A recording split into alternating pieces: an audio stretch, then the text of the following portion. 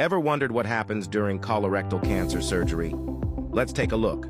Colorectal cancer surgery focuses on removing cancerous sections of the colon or rectum. The goal is to get rid of the tumor and some nearby tissue to prevent the cancer from spreading.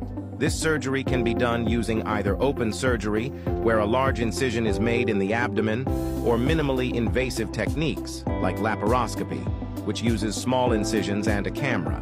In laparoscopic surgery, small instruments are inserted through the tiny cuts, and the surgeon uses a camera to guide them.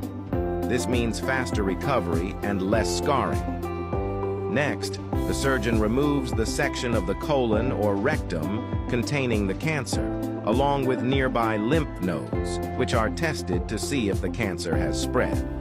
If possible, the healthy ends of the colon or rectum are reconnected in a procedure called an anastomosis. This allows normal bowel function to continue.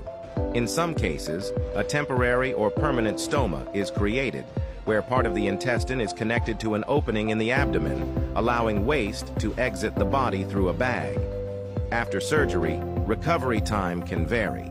Many patients resume normal activities in weeks, but it depends on the complexity of the surgery.